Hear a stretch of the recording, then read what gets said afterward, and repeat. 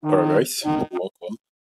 So if you saw me buy the RAM on Wombat, I am also going to sell the RAM because I have sold the NFT and now I am in no need of the EOS crypto EOS RAM. So I'm going to go ahead and sell the RAM.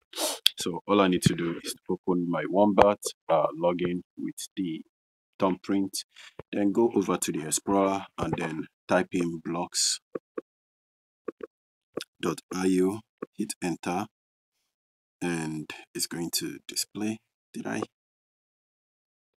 Oh, I missed .io. And then click on the link. It's going to load up and bring this up just this way. I'm going to click on the wallet section to take me to wallet, and now I'm going to click on this menu and then select buy or sell RAM. Now I am going to go over to the sell area, and this is the amount of RAM I have. I want to sell it 100%, so I want to sell everything. So what I am going to get is 0.61.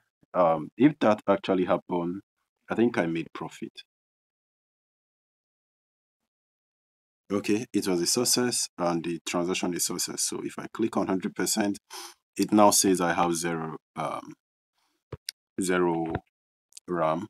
Now on my wallet, it did not drop. The amount of the what I just sold is not displaying right here. That should be RAM, right? If I sold it, let me go back. This is actually the first time I'm selling RAM. So I sold my RAM and this is 100%.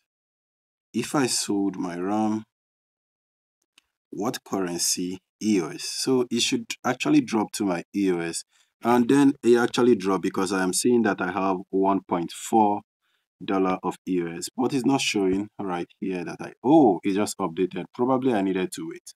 So guys, it was a success selling the RAM, and I think I actually made more profit selling the RAM. Guys, if you want to make more profit, just buy RAM and sell them later, because I don't really know how I got this profit, but it's actually profitable.